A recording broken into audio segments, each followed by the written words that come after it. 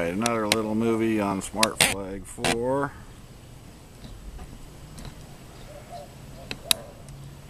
Trying to get this to where you can see the meter as well as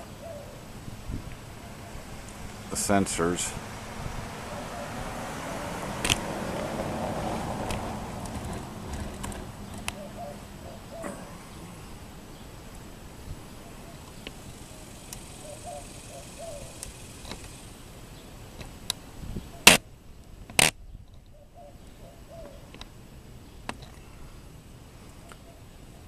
I don't know how well you can see that meter.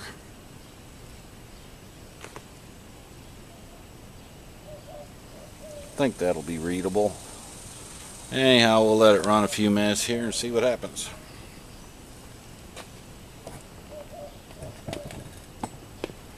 We have the 50-yard rimfire cable assembly out, 5 sensors set up as you would use them in the field. Have very mild winds, anywhere from nothing up to about 2 or 3 miles an hour according to the Kestrel. Everything appears to be functioning as intended. I'm running an 85% weighting on the sensors. In other words, the first sensor is full value. The next one is 85% of that first one. The third one is 85% of the second one. The fourth one is 85% of the third one, etc. That generally seems to be about right for a rimfire at 50 yards based on the other Smart Flag types. We're trying to get something that will beat Smart Flag 1, which was the string and strain gauge system, which was accurate to roughly plus or minus a half of a tenth of a minute of angle under the ideal condition for it, which was obviously a crosswind.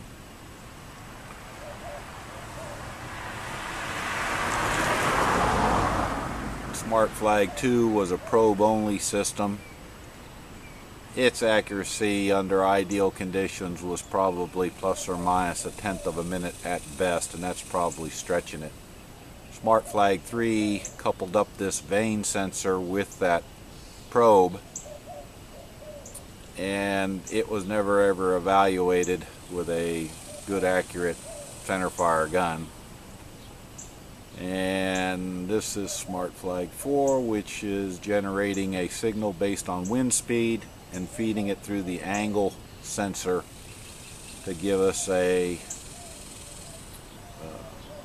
signal based on speed of the wind and angle of the wind.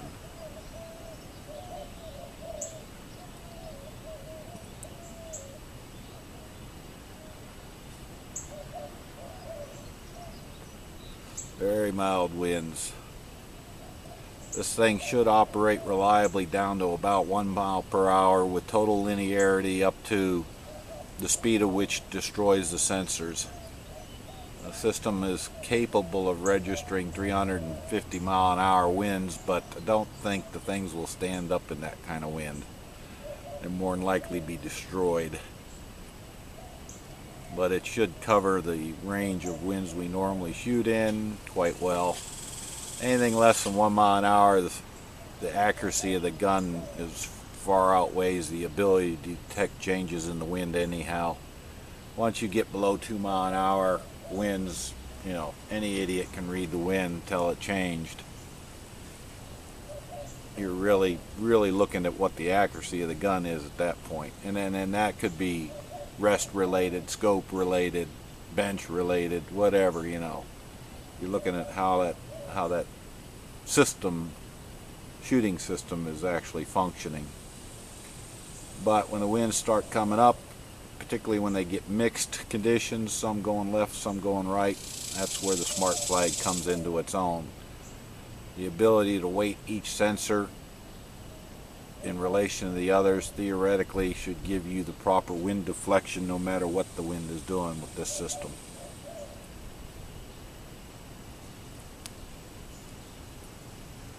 I'll let it run a little while here and see what's happening.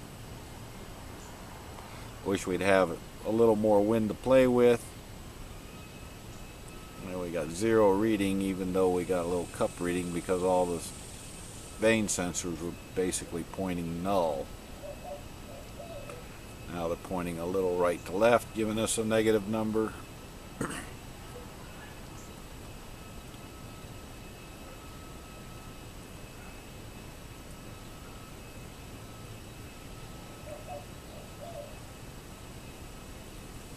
There we got some far sensors overriding the front sensors because of the speed and angle.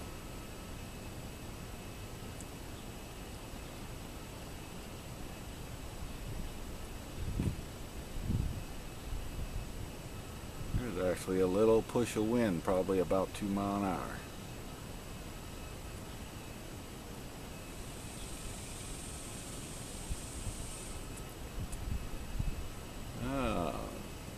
A little motion on these sensors now. Oh yeah, come on baby, give us some more wind. There we go, coming on up. Of course it's mostly a null, so it's coming right down the line at us. Love to see what that was doing on a crosswind.